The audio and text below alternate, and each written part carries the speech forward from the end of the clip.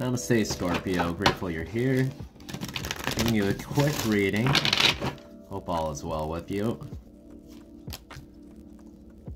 There's something I feel like you're trying to expand on, maybe.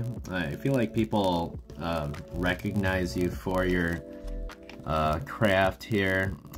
I'm also getting this feeling of just like needing to check in with yourself right now. When it comes to the quality of what you do, how do you feel about it?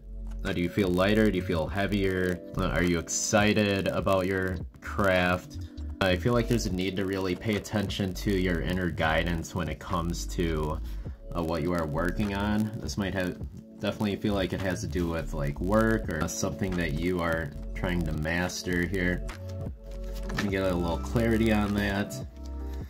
Yeah, I feel like maybe you've been working a lot and like you're trying to balance things out, balancing a lot of stuff out in your life. This is also a card of potential when it comes to your work. You're at the beginning of like manifesting something that has a lot of potential. I still get the feeling that you're like a little iffy on like how to go about it. He has a seed in his hand. The seed, when it comes to what he's working on, totally up to you on how you expand with all of this here. Also feel like with this card you have like endless possibilities going on. I feel like staying safe is just like no longer working for you. I feel like he's just like trying to make his world just a little bit bigger. There's a need to really think of all the endless possibilities you can do. Right, you're also getting the Six of Pentacles. A lot of stuff to do with like work or something you are working on, something you're creating for yourself.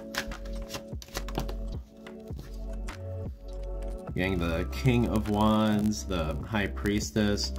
This is coming up in your challenge, so I feel like it might be challenging for you to find balance and also find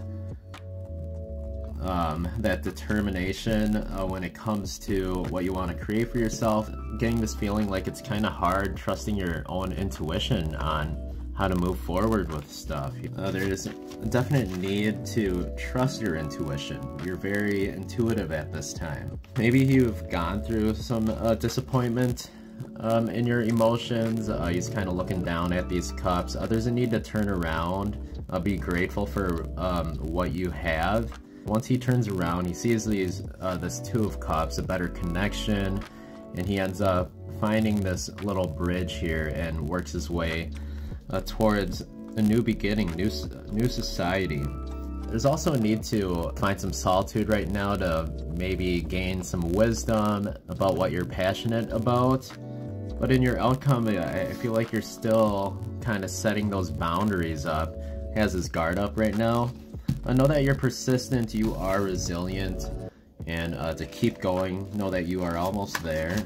And then you got this Lover's card. So a huge choice. This choice when it comes to with what you are creating right now, I feel like it could really change the outcome, your course of what you're trying to create for yourself. I feel like you've been enduring a lot, finding that strength, that courage within yourself, and you're heading into this new chapter, this new cycle in your life. I feel like luck is on your side right now with the Wheel of Fortune. This could even mean some unexpected fortune coming your way once you create this choice here. I feel like it won't feel like that at the moment because you're going to be going through a lot. But with the Strength card coming up, I feel like you're able to deal with whatever comes your way, whatever challenges come your way.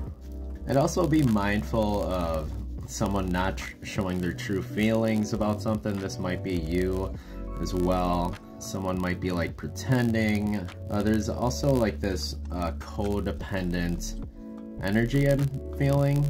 If you are going through like a relationship right now, there's like a codependence or obsession almost. One of you might be controlling. With this card, I also get this feeling that you need to like take down your walls of protection just to allow like goodness into your life. Like sometimes without even like realizing that we're doing it, we block ourselves from the flow of life. It is safe to open yourself